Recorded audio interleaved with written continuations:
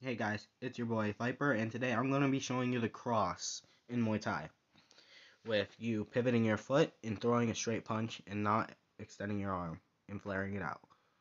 Alright, first you're going to want to just start by throwing straight punches by turning your fist over and not flaring out your arms. That way you can get a lot of speed and power.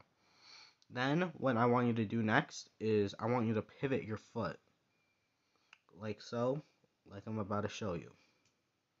This is how you pivot. You want your foot to go at a 90-degree angle going straight, and that's pretty much everything to it.